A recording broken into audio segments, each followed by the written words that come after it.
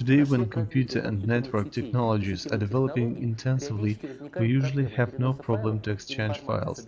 Still, there are computers which are not connected to any local or global network. Computer manufacturers sensibly equip their products with a set of input-output interfaces intended for connecting various peripheral devices or other computers. Almost every modern computer has USB connector. A USB cable consists of 4 copper conductors, 2 power conductors, and 2 data conductors and a braid screen.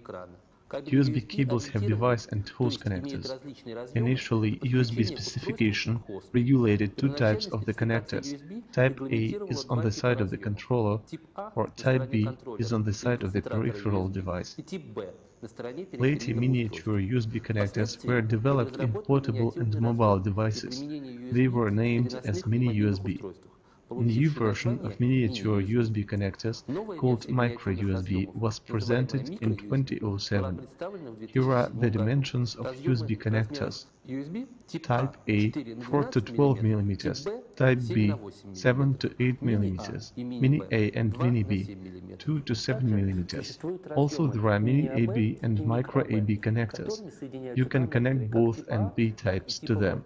USB connector of A type features durability and mechanical robustness. However, the miniaturized versions of the connectors do not tolerate frequent connection disconnection and require careful handling.